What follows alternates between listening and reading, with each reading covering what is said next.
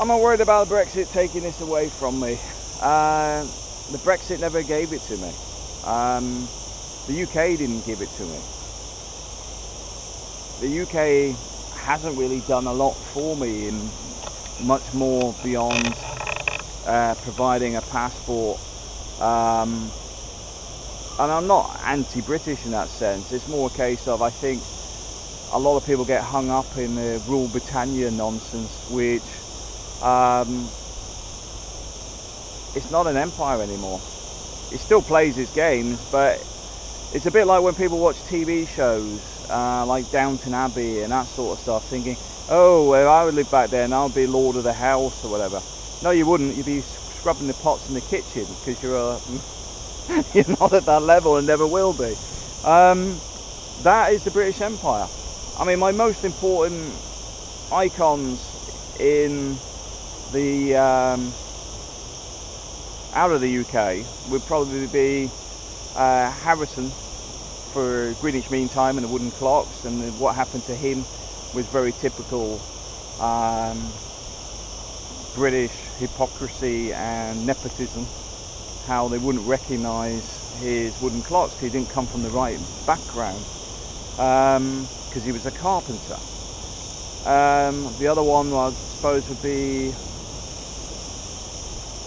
it would have to be Alan Turing, who eventually killed himself after being harassed by MI5, MI6. And if you don't know who these people are, I'd research them because their history and what the British did to them. And I say British because at the end of the day, it's the hierarchy of the UK that do this stuff, and that's where the Britishness comes from. Is the stiff upper lip. It's putting up with crap because you're told to. So the Brexit thing for me doesn't bother me. It's not going to take this away from me. If anything, I'm more likely to get a Spanish passport than anything else.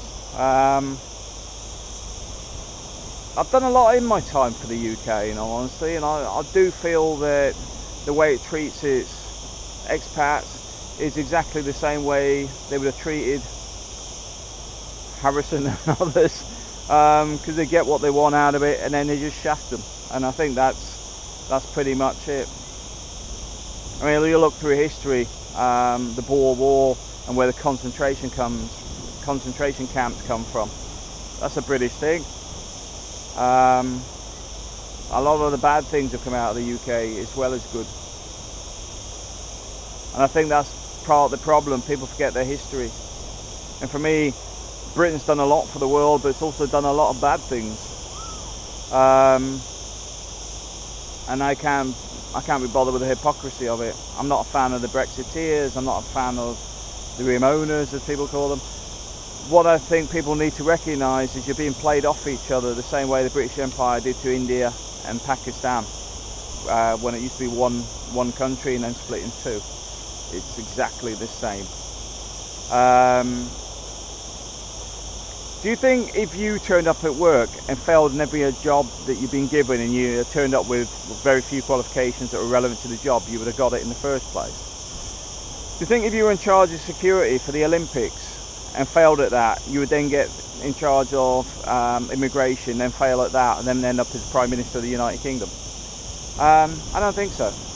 In the same way, if you're at a normal level job elsewhere, you wouldn't have gone up the ladder.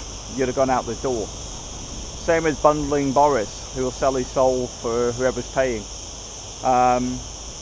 Did a complete hash up of the Brexit campaign. They still managed to win it with whatever reason. I mean, the media made it such a circus, it's very hard to see what's the truth anymore.